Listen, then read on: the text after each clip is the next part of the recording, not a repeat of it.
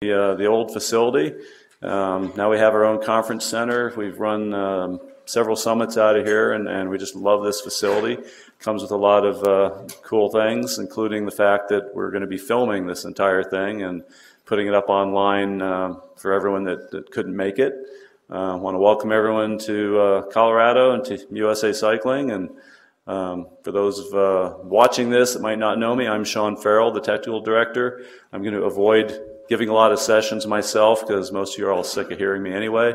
But we have quite a lineup for you today and tomorrow. There's going to be some changes for those of you looking at your agenda. We're already getting some big snows up on the pass between here and Denver, and our CEO, Steve Johnson, is unable to make it right now, so we're going to reshuffle some of our order of events here anyway, and this morning we'll just be advancing for a couple of the sessions anyway until we come up with an overall plan of how we're going to reorganize. But it was really cool to see a lot of you again. Show of hands, how many of you who were not here 2 years ago? So quite a few newbies. That is awesome. So thank you all for giving us your weekend and spending a lot of your own money to get here and your own time. And that's very much appreciated by all of us.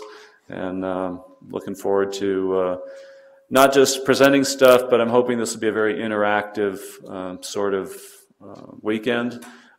After some of the comments from last year, one of the things we did is we did not pack as many sessions in. We're not running as tight a schedule. We're trying to leave time for people to talk freely amongst themselves, break into small groups. We built in some discussion time that way and left some extra break times and slightly longer breaks than we have in the past. Because one of the feedback we got from our first summit was that one of the most valuable parts of it was getting all you guys here in one room and getting to see other people from other regions or get to spend time with people in your region. So hopefully you'll like what we've put together. Right now we're going to actually one more thing before I continue. I would like to thank a few people. My right-hand man, Tom Mahoney, our master of the control panel here.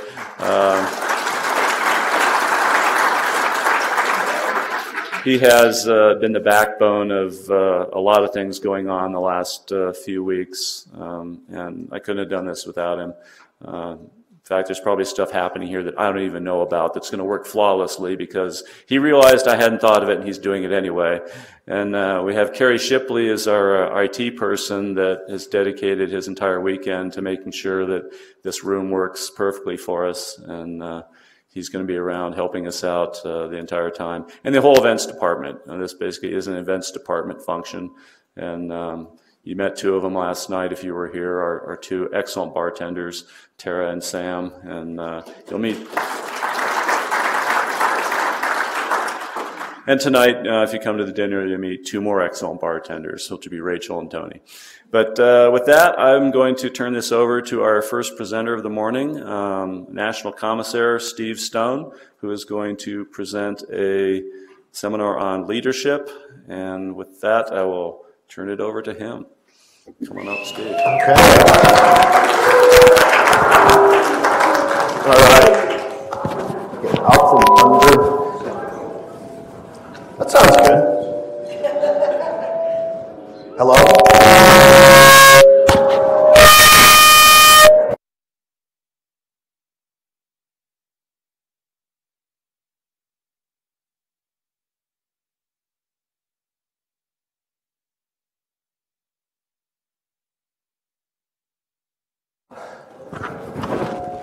Check. There we go. Yeah, but he's... Is this where I just rip it out of the podium? Okay. No. I'll have you explain that to Steve Johnson at a later date after I'm fired. Actually, how about, can we just pull it out here? There should be an off switch. There's an off switch. Nothing like being the first presenter and working the technology. Okay, so the first thing we have to do is a little administrivia. you have an opportunity to task our vice president here to do some menial labor for you. So if you need a power strip to plug your computer in, will you raise your hand so that Micah can go get a power strip and get you set up with power? Anybody? You're off the hook, Micah. Okay, so the second little bit of administration we have to take care of is I regret that I'm struggling through a cold right now. And so if I start hawking up a lung or getting all choked up today, it's probably the cold that I'm fighting with. However, I do admit it's possible that it could be my shock and awe at what I saw this morning in the gym at the hotel. There were more USA Cycling officials working out in the gym this morning than I have ever seen in my life. It was amazing, but you could tell where they came from by when they arrived in the gym. Okay? The East Coast officials, Paula Henry over here, who's a notorious early riser on the East Coast, was there first. And then there were the East Coast folks. And then there were the East Coast folks who had a little bit more to drink last night. They showed up. And then the Midwesterners. And as I was leaving, then it was all the West Coast folks. So if I get choked up, it might be just that amazing thing that I saw this morning. All right, so let's get started. So what I would like to do with you all this morning is spend some time talking about small unit leadership in combat. All right, and what I want to do is to discuss the leadership characteristics necessary to take some of the finest young Americans and turn them into a tightly coupled team of steely-eyed fighters. Bonnie, excuse me, at ease. I'm talking here. There's a problem? Bike racing. I mean, this isn't Fort Carson? You guys aren't the 3rd Armored Cavalry Regiment? Uh-oh, I got the wrong slides again. Sorry. Let me see if I can fix this here. All right, this is the right one. So what I want to talk about today is officiating crew leadership in competition. And I really do want to talk about some of the leadership characteristics and things that you can do as a leader to help form a crew of some of the finest officials in the country. Those of you that came to this room, you've identified yourself just by being here. But how can we turn that into a high-performing crew to officiate a bike race? Okay, now I have to take a pause. This is the point in the presentation where those of you who don't know me are going, who the heck is this nutcase up here on the stage, and why is he talking to me? And those of you that do know me are scratching your head going, oh my God, what's Stone up to again this time? All right, so a little bit of background. About 6 years ago, I retired after a 24-year career in the United States Army. Something that explains a lot is the first about 12 years of that, I was in armored cavalry regiments. And cavalrymen are just crazy. Okay, so some of my charming personality comes from that experience. But during that time, I also had the privilege of leading some of America's finest young soldiers in combat. And all told, it was about 16 months in combat time, split between the Middle East in Iraq and also in the Balkans in Kosovo and Bosnia. So if you want to learn about leadership, try leading some young people in an endeavor where if they do what you ask them, they may lose their life. It's a real opportunity to understand what makes people tick and what they need to be, what you need and what they need from you as a leader. The other part that I'll mention is during that time, I've also been a bike racing official. This will be my 19th year as a USA Cycling official. And one of the things that's been really interesting for me is how similar bike racing is to combat. And this is the point in the audience where you all stand up and say, Steve, how similar is bike racing to combat? All right? Anybody?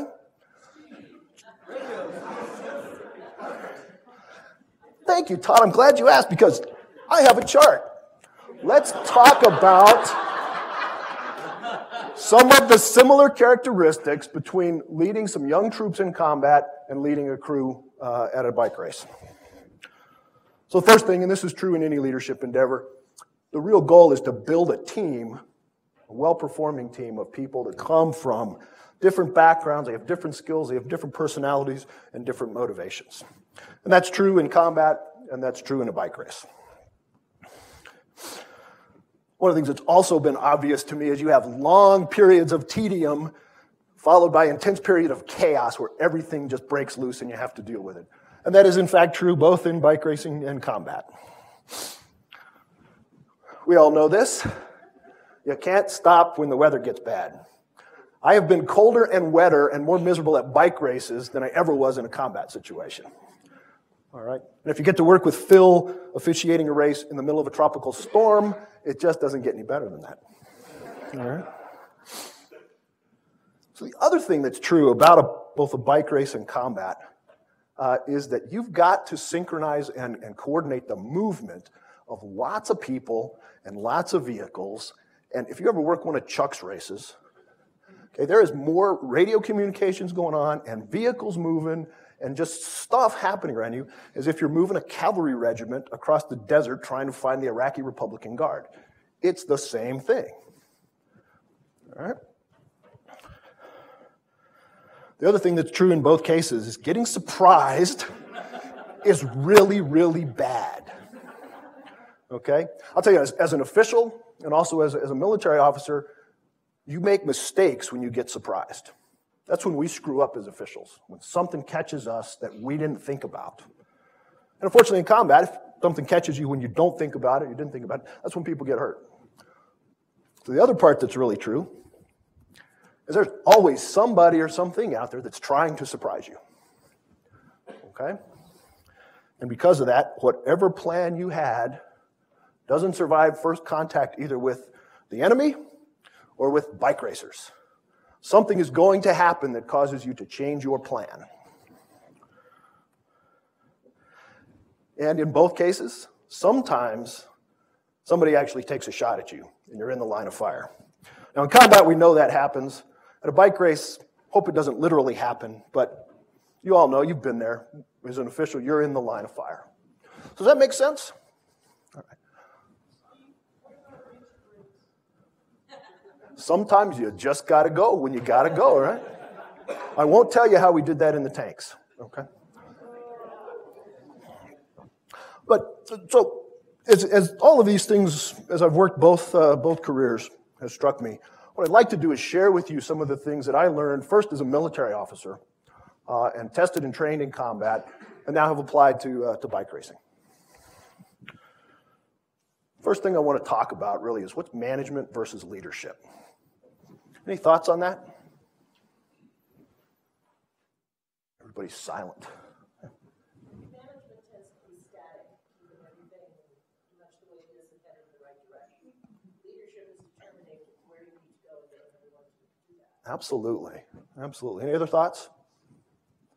You guys know, those of you who've been in business, this has been a big discussion for years about, what's management and what's leadership. And I'll tell you, this is necessary. This is not a criticism of the USA Cycling Officials Education Program, but almost all of the instruction that we get and the training that we get is about how to manage a bike race. What's the schedule? What's the logistics? What assignments do we need? Who's going to do what when? When do we get food? When do we have time to go to the bathroom? All those sorts of things. And that's all necessary.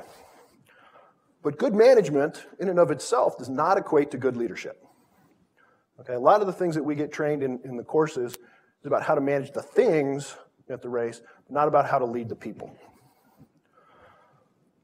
So in our profession, good management is absolutely necessary to be a good leader of a bike race crew, but it's not sufficient. And I will tell you, it's also hard, I think, not impossible, but it's hard to be a good officiating leader if you're not a good manager. I think it can be done. It's perfectly okay to delegate things on a crew, and you should.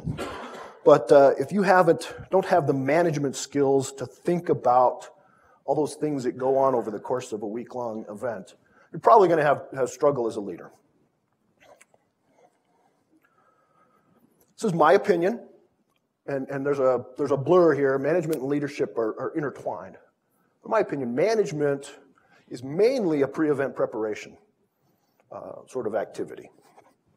And then your leadership skills actually build upon that preparation to make sure that your team of people can take the information that you've done through your management skills and your plan for the event and actually conduct a good bike race.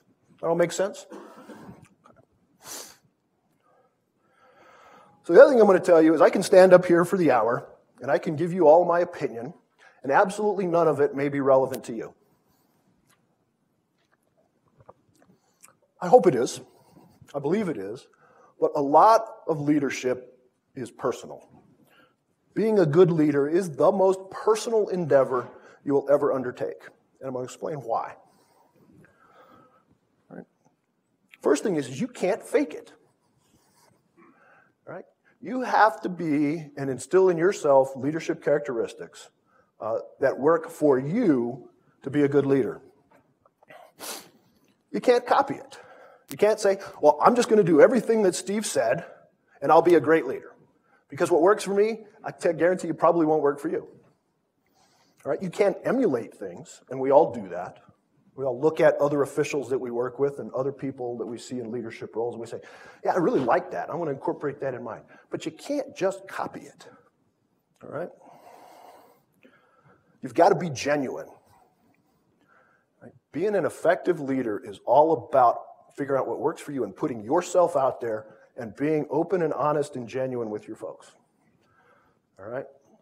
Doesn't mean you have to tell everybody everything, but it really is putting yourself out front and saying, here I am, I'm the leader, I'm going to try to mold this crew into do a good job at this event, and here's what I got. So you got to learn what works for you. And this is an ongoing thing. This is the thing that I find personally fascinating about being a leader, is that it's always changing. It's always situationally dependent. So what's the right thing for me to do at this point in this situation with these people in these circumstances? Okay? The other thing you have to do is you have to learn what works for the other people. All right? I'm going to talk a little bit more about that in a slide or two here. So for me, leadership is all about molding that crew, all right, to how do you get this group of people who you may have just met today, or you've known a little bit and haven't really worked with much, how do you pull them together in a way that you can build this high-performing crew to pull off this complex thing that we call a bike race? So you got a group of individuals. They all come with varying backgrounds. They have varying expectations for that particular event. We do have some common training that we can build upon. But it's interesting as you move around the country, some of that common training is done differently in different parts of the country. So there's always a little bit of variation there. We have varying skills and varying motivations out there. We all have a different reason for ourselves to go be a bike racing official. Okay? And sometimes those change. I mean, they may change from event to event, but it's always something to keep in mind. But really the goal, again, is how do you turn that group of people into that high-performing team that can pull off this complicated endeavor we call a bike race. So one of the things I find, again, we mentioned this, find fascinating. I like thinking about myself and my leadership skills. One of the things as I transitioned out of the military and into a civilian organization was learning about new types of people and how they like to be led. One of the things in the military, everybody goes through basic training, doesn't matter what service you're in or whatever, you kind of have a common foundation you can work off of. And you start to get the lingo and all that. And that's true for us, too. Particularly all of us that have been here. I mean, we've been doing this for a while before you come to this level. But figuring out what types of folks are out there and what do they need and what kind of leadership styles do they like is essential. So I'm going to put some gross generalizations up here. The names have been removed to protect anybody who's in the room that I modeled this off of, okay? But some general examples of the kinds of officials, the types of officials that you might find out there on your crew. Now, this particular subject, too, I'll tell you, we could spend a week in here just talking about people and their preferences for leadership styles. I mean, if you're a Myers-Briggs person or if you're this model or that model, I mean, you can do a doctoral dissertation, all this sort of stuff. We don't have that kind of time, so I'm going to give you some generalizations. And the first one, the one you hope your entire crew is made up of, is that official who comes in and says, just give me the expectations for the event. I'm well-trained. I know what I need to do. Tell me your expectations and let me go do the job. And they go off and do an excellent job, and they don't require any particular intervention, any instruction, any guidance. They just go do it. And ideally, that's what you want on every crew. Anybody ever had a crew that was completely made up of those types of people? Every once in a while. But it's normally not the case. So then you have the person sometimes that really knows the job, they're highly skilled, they're motivated, they just want some validation that they're doing the right thing. And this is often the case that maybe that new fast-tracking official that's moving up to the next level. They really do know what they're doing, but they're just not sure that they're doing it exactly right. So they just want a little validation from you as the leader that, yeah, I'm doing this the right way. Excuse me.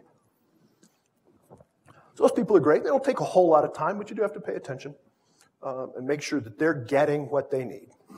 All right? There's another type of official out there, that's the one that, again, highly skilled, knows what they're doing, but just a little uncertain. Wants that detailed instruction on what they need to do when. This takes a little bit more time from the leader, a little bit more attention to that person. But again, they know what they're doing. They just need you to confirm that what they have in their mind is what you want done. Not a bad problem, but again, takes a little bit more time to work with. Then there's the person, we all know these. Again, very knowledgeable person, knows the rule book, and boy, do they want you to know how well they know the rule book and how well they know the job. Sometimes these kinds of folks can be a little trying as the leader, okay? And they may require a little more patience, a little more attention, a little bit more Fingerspitzengefühl as you apply your touch to that individual, okay? But they're also out there. Now, what's common about all these 4 types of officials? Right? They're all competent. They all want to do a good job, and they want to know that you, as the leader, care about their performance in the job. Every one of those 4 types of officials right there, all they want is from you is meet their needs to validate or ensure that they're doing what you need done. And they're all motivated, and they're all skilled. And we won't talk about the ones that show up that aren't motivated and aren't skilled, because we generally don't see that very much, but it does happen. But they all want to know that you care about their performance. That make sense? So, for me, I tried to distill some of my thoughts on leadership down to one slide here. And really, what is leadership about? And for me, my interpretation is leadership's about providing almost things, and I call them resources on this slide, and I'm not sure that's the right word, but it's the best one I can come up with right now. This is all about providing the resources for success. So what do I mean by that? This is a question that I ask myself every time I go into, or hopefully almost every time I go into a leadership position. And I'll talk about what I mean by resources, but the question is what resources can I provide for this official, that individual, to succeed in helping this crew be successful in this event? Okay? And if you can go down your list of folks on the crew and you can answer that question, you're probably in pretty good shape as the leader of that crew. All right? So now the question is, how do you know what the individuals on your crew need? Well, we all work together. A lot of good friends in here we've been working with for years. There's some folks in here who I've never met. All right? So some of you, I have a pretty good idea. The things you like, the things you dislike, what your particular hot buttons are, all those sorts of things. So those are pretty easy. But even then, for a particular event, you could be having a bad day, you could have something going on, you could have a particular goal or objective that you want to meet for that event. So even somebody who I've known for 20 years, I may need to be able to ask that, think about that question, and what does this person need for this event? So I'll tell you, one of the things we don't do well as a society, and key to being a leader, is all about listening. Now, I don't mean stand there and talking to them. All right? I mean actually taking a few minutes and having a conversation where you actually listen to the individual on your crew. And this is sometimes hard to do. You got a compressed amount of time when you're getting the crew together and getting started. But we all ought to take a few minutes to go talk one-on-one, just you and that person. Doesn't have to be in private, but focus on that individual for a few minutes so that they can tell you, maybe directly, maybe indirectly, but if you listen and you pay attention to what the individual says and their body language and everything else, they'll start to give you an idea of what they need from you as the leader to be successful for that event. And this is a skill that you have to keep working on your entire life. It's real easy as the crew chief or the leader to get distracted by the crisis, whatever's going on at the moment. But if you can take just a few minutes to actually sit down and listen to the member of the crew, they'll tell you what they need. They probably won't tell you directly. Well, I need your validation to tell me that I'm doing the right thing, and I need you to tell me this at this point in the race, and this point in the race, and this point in the race. You're not going to get that, but you can get an idea. Does that make sense? Okay. It's real easy to say. It's hard to do sometimes. Any questions so far? Let's talk about a partial list of the resources that a leader can provide to a group of people. And I'll tell you, the first one and absolute most important one is caring or compassion. You pick the word that you want to use. But it is very difficult to be a good leader if you don't care about the performance of that individual. Now, does that mean that you have to like that individual? Absolutely not. Anybody want to raise their hand and say they absolutely like everybody in the room, that they're their best buddy ever, and you love to spend quality time with them? No, that's not what we're saying here. But the leader has to demonstrate an interest in that person's performance and their success for whatever that endeavor is. Okay? Call that caring, compassion, depending whether you're a fluffy, person or not. Another one is courage. Anybody tell me why the leader needs to be courageous? Anybody? Kevin. In my experience, it means that I have to be willing to annoy just about everybody else around me. The officials, the riders, the spectators, the promoter, the sponsors. Right. And be able to do it and not overly prideful. Mm-hmm. Absolutely. Any other thoughts? Tom? Another element is, outside of having to make the hard decisions or not necessarily being liked by everyone, demonstration of courage shows to the rest of your team that it's okay to do the thing that might look dangerous. Mm-hmm. Right. Diane. Trust that you're not only going to protect your crew, but you're going to do what's right for the race itself. Right. Absolutely. All of those are correct. And we all get taught about making the hard decisions and having the courage to stand up for the right call at the right time and all that. And that's all essential. But I think there's another little piece there that nobody touched on. Absolutely. And it really is, I'm going to take that and run with it a little bit more. It's the courage to expose yourself to those that you are leading. Okay, and unfortunately, sometimes when you put yourself out there, you might show your ass a little bit. Okay? Excuse my Army, but 24 years in the Army, we do use some of that colorful language at times. But you got to have the courage to put yourself in the line of the fire and actually make yourself a little bit vulnerable. Because if you're the leader, you're going to expose your weaknesses. You're going to expose some of the things that you don't do well. You might expose some biases that you may have, okay? And you got to be willing to put those out there in front of your crew or the group you're leading and say, here I am. I'm 100% invested in this, and here's me, okay? And that takes some courage sometimes. It takes some guts because you open yourself up to criticism of you as a person, not just your performance, but in some ways criticism of a person.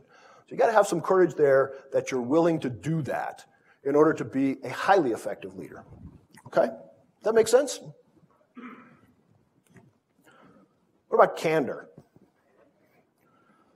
All right? You can call it honesty, you can call it truthfulness, but I like the word candor. And I don't know why a lot of these leadership words start with the letter C, but there seems to be the case. Why candor? Builds trust. Okay. Anybody else? Yeah. Shows responsibility to the job? Absolutely. You've got to be willing to speak truthfully and honestly about what's going on. Now, you also have to do that with a little bit of caring and compassion, okay? It's always a bad thing for the leader to go and, just belittle somebody and just, you're the worst official I've ever seen, I can't believe you did that, and so on and so forth. But you got to be willing to put that out there and say, hey, your performance or today wasn't quite what we wanted, or we screwed this up as a team, or I screwed this up as a leader, let's fix it or whatever, and move forward. But one of the things that I think is really important as a leader is if you can mix the compassion and the candor, and you can give honest feedback, and in fact tell the person, and this has happened, tell the official in our case that, you really didn't have your performance wasn't that good today, and have them walk away knowing exactly what they did, how they can fix it, and knowing that you care about them. You can actually choose somebody out, so to speak, and have them walk away feeling good about it. Right? And I have a boss, a colleague now who was my boss that was excellent at that. You guys know me, I screw up an awful lot. And this happened to be in the work environment. And I used to get chewed about once a week by this particular young lady. And I always walked away saying, yep, okay, I know I made a mistake. I know what the expectations are. And yeah, thank you. I appreciate you telling me this. And we don't do that enough as officials. So candor is really, really important in this. We talked a little bit about trust. I think it's really hard to be a leader if you don't demonstrate trust to those you're leading. My philosophy is everybody comes in with 100% of my trust in their ability to do the job until they prove me otherwise. Okay, and sometimes that happens. And then that's where the candor comes in. But you got to trust your folks. You got to respect your folks. If you start to demonstrate, some of those biases I talked about, we all have them. All right, you have to be aware of those. But if you start to demonstrate a little bit of lack of trust or a little bit of don't have the respect for those you're leading, it really starts to undermine your credibility as a leader. Obviously, it's really hard to be a good leader if you're not competent at your job. Both competence at the mechanics, the skills that we have to demonstrate as officials is absolutely essential. But you also need to demonstrate some of that competence as a leader, and I hope some of what we're talking about today will help you there. You have to demonstrate confidence. How many of you have ever been in a situation where the race is going to heck, the crew's falling apart, and you have to stand there and go, not a problem. We got it. We can fix this. Right? It's part of that. There are times you have to demonstrate confidence when right down here in your gut, you may not be feeling that. Okay, we'll talk a little bit about performance in a minute. Confidence is always really important. Always have to demonstrate your confidence in the crew and the ability to solve the problem, deal with whatever's happening, even if deep inside you're going, oh my God, I can't believe we just did that. It happens. We talk about empathy in context of dealing with angry riders. But what about empathy in dealing with your crew? We all have bad days. We all make mistakes. We all get irritated by other crew members, by promoters, by riders, and whatever. A little empathy from the leader of the crew goes a long way into settling that down. So, yep, all those techniques, we talk about dealing with the angry rider. Well, you can deal with the angry official just as well. So you're telling me that the promoter did this and you're upset, and all those sorts of techniques are really, really useful in this context as well. All right. Any questions so far? Getting head nods. Everybody seems to be awake, so we're not doing too good. Communication. Another area where we all need to continually focus on. I had an opportunity to go up and evaluate a race last fall in New England. And Kinnan and Paul and I were talking about this morning. And I learned that I'm from away. And in Virginia, we don't speak the same language as they speak in New England. So I learned some things.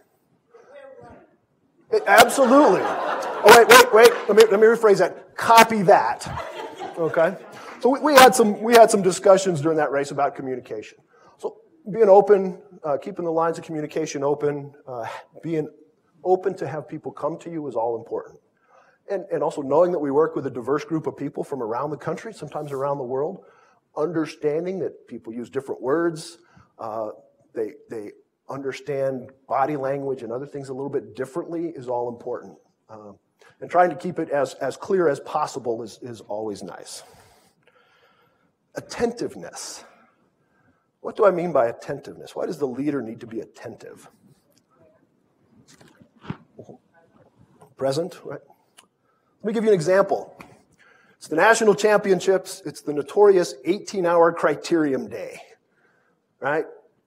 Why Micah and Tom allowed that in there, I don't know, but it's 3 o'clock in the afternoon. You're in Augusta. It's 99 degrees, and you, as the leader of the crew, happen to be on your break because you did your management correctly and you scheduled in breaks, so people got a chance to go sit down. But all of a sudden, the radio batteries start to die. People are really hot and tired and frustrated.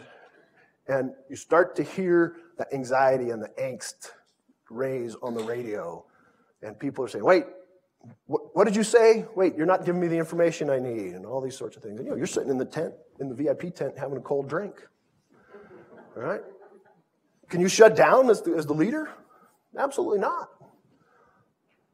You got to be aware of what's going on, not just with the event, but with your crew, with the individuals on your crew. Who's struggling at that point? Right there. And who needs to go sit down for a while? Who needs a drink? Who needs just a little word of encouragement? In this case, I could tell you it was, hey, everybody, sounds like we're having some trouble. Everybody take a drink of water. Everybody put a new battery in. And everybody focus on your communication for the next 30 minutes of this crit and make sure that the other people can understand what's going on. And, the anxiety level calms down. Everybody chills out a little bit, and the crew keeps going on and did a great job that day. So when you're the leader, you can't shut down. And that may be at night in your hotel room, too. All right? So one of the things about being the leader is you're always on duty, even if you're off at that point. Okay, so that's what I mean by attentiveness. What about the example? Anybody tell me what I mean by the 70% rule? All right, so this is where I got to tell a little bit of a war story. Young Second Lieutenant Steve Stone in 1st Squadron, 1st Cavalry has his office call with Command Sergeant Major Mike Bauman. Anybody who's been in the military knows that Command Sergeant Majors actually outrank the commanding officer. They're God. You can't do anything to them. They've been in the Army forever, right?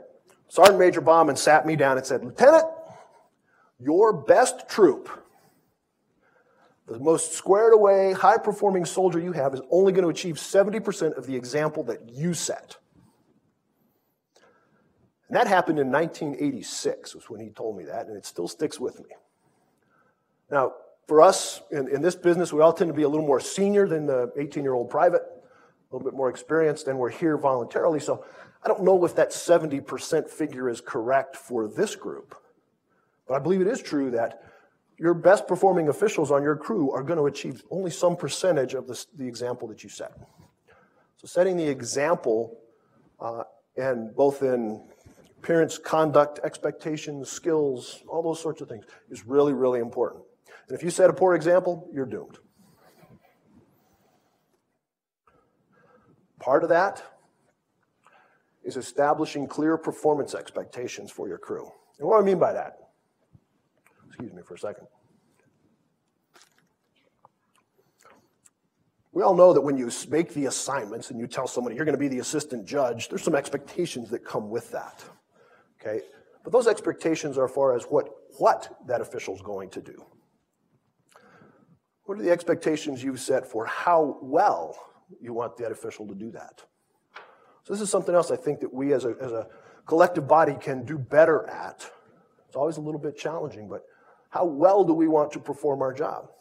Well, hey, Chief Judge, what I'd really like to have happen is I would like 100% accurate results posted by the time the riders get off their bikes after they cool down. Okay? All right. Is that a reasonable expectation or not? Well, that depends on the circumstances you're working in, right?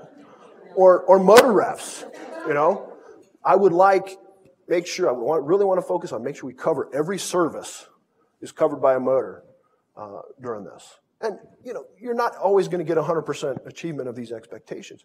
But have you set those kinds of performance expectations for members of your crew? And they can be real simple. I'd like everybody to be on time this morning. That's a good one. But there's those sorts of things that you as the leader of the crew can do. And it just takes a minute. A few minutes of discussion in your crew meeting before the event. So the other thing that you as the leader owe your crew is to be prepared. Okay? Now we talked about the management and the pre-event preparation and schedule and assignments and all those sorts of things. But you owe it to your crew to be prepared to fill that leadership role. And what do I mean? Hey, I've thought about who's on my crew. I've sort of gone through a mental list of, I know this person, I know what they like, don't like. I don't know this person, so I need to focus on them when I meet them. Those sorts of things. So if you've done that preparation, these are some of the things that we might run into that I as the leader may have to step into. We've got a really, really long day, and we need to make sure we take care of everybody and that everybody understands how we're going to run that, and I'm aware and I can step in when we have a problem.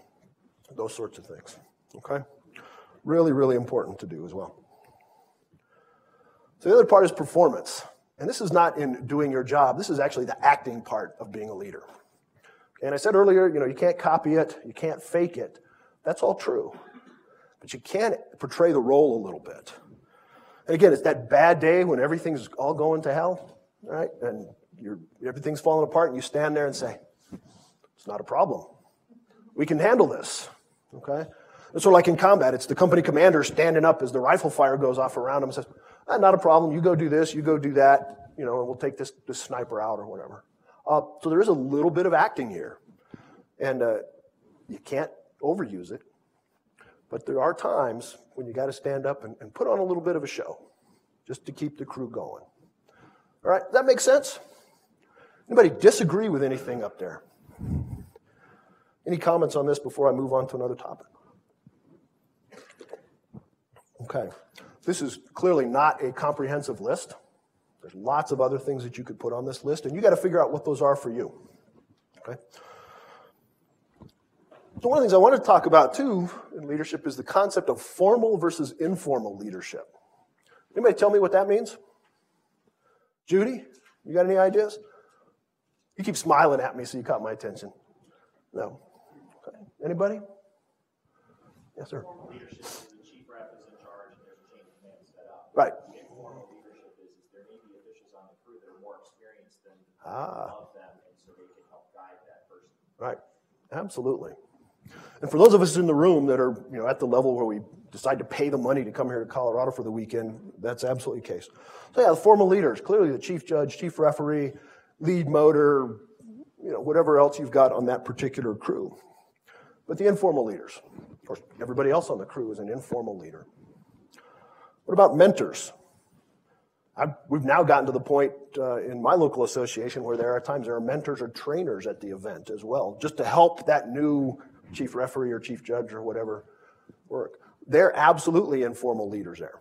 And I do have to put in a plug. We're not talking about mentoring today, but tomorrow, if you come to the mentoring session with Dot and Bonnie and I, we'll talk a little bit more about specifically about mentoring. I mean, you've had the off-duty official, somebody who just likes hanging out at bike races and wants to come hang out at your race, right? Are they part of the informal leadership? Absolutely.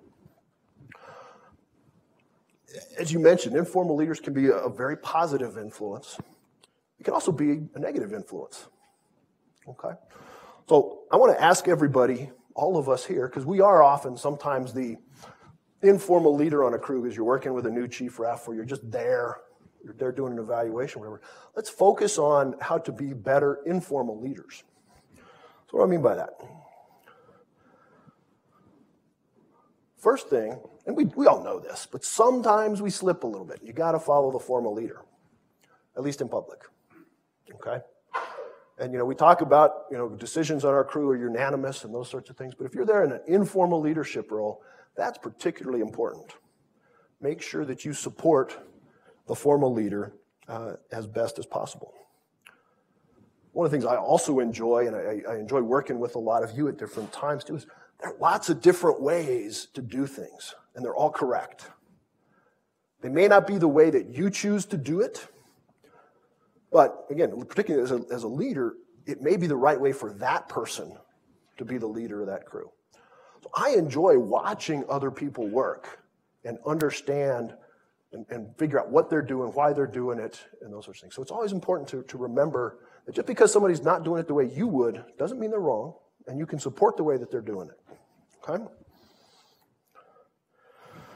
The other part, always a challenge, and we all have to be careful, particularly those of us as senior leaders, is what we say, even at the event, after the event, online, all those sorts of things, is make sure that we provide that advice and that constructive criticism, in a positive way. And many of us do that here. I mean, it's generally not a problem. I just wanted to bring it back up to reemphasize. As you see things, particularly as you're in an informal leadership role, make sure you do that in a way that supports the development of that official, the effective functioning of the crew, and you do that in a way with compassion and with the candor that's necessary to do that. Okay. So, I have to admit, I'm stealing this from Andy. This was in a slide that Andy gave, I saw in a presentation a few years ago from him, and I really like this. So leadership, particularly as a senior official, is all about adding to your presence as an official. And I'm just going to flip through this, okay? I think a lot of us have seen this before, okay? But as you think about your leadership skills, think about how they add to your presence and to the way that your crews function. One of the things that was clear to me after my time in the military is every unit I was ever in took on the personality or the presence of their commanding officer. Sometimes good, sometimes not so good. All right, so you as the leader have an amazing influence on the way that that crew functions and kind of the personality, the presence of your crew. So you got to think about that and be aware of that. And, if you're a high-strung person, high energy, always going, that's probably the personality that your crew is going to take on, particularly in a longer event. I mean, that affects a little bit less in a one-day sort of event, but if you've got a crew for a week, or I'm assuming, Randy, that probably absolutely happens in the 3-week events, you really start to take on that personality. So you got to think about that, okay, and understand what effect your presence is having on the crew. And you want to do that in a way that's positive, and it works for you, and it works for your people. And that's the art of being a leader. Okay. All right. So there's always a test. Every class has a test. So, and again, because you're here and have demonstrated that you are a senior leader in USA Cycling Officials, you have homework assignment from this. All right? And your homework assignment for this season is to work on your leadership philosophy. And I like to write things down. Everybody has their own style. But your assignment for this season is to think about your leadership philosophy and document it in the way that works for you. Okay? And I'm going to share with you mine. This is what works for me. You can borrow it all you want, but I want you to figure out what yours is and what works for you. So this is mine. As a leader, I motivate others to dream more, learn more, do more, and become more. That's my goal as a leader, be that in the corporate world, be that in my family, be that as an official. Okay, I see lots of people taking notes, but I think these slides will be up. Tom will get these up in a day or two, so these will all be out there. Okay? And I do this by setting the example. For me, that's the number one portion about being a leader. I understand the needs and desires of those I lead. I guide them in setting their vision of the future. And that future may just be the one-day event that you're working. It could be the week-long event, it could be the season, it could be their officiating career. But you can help them do that. I set challenging, yet hopefully achievable expectations. My example of 100% accurate results in 10 minutes, is that challenging? Yes. Is it achievable? Sometimes. You don't want to make them so far out there that people go, there's just no way. But you got to set those that are challenging and achievable. It's amazing how people get motivated when you do that. I provide the resources necessary to achieve that vision. And then I observe and I coach as they go along. So, this season, your task is to figure out what your leadership philosophy is and to apply it to your job and your performance as a leader in USA Cycling. And as you do that, I know you can't copy people, but I want to consider who you might want to emulate. Oops, hit the right slide. So who do you want to be as your leader? Maybe George Washington? A pretty good leader. I come from Virginia. We see a lot of him around there. Maybe Margaret Thatcher, another fine leader. Or do you want to be this guy?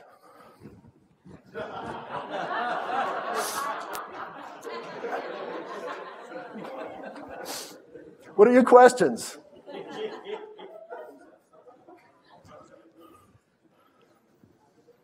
Questions, comments? I've baffled everybody. Okay. Well, thank you all very much.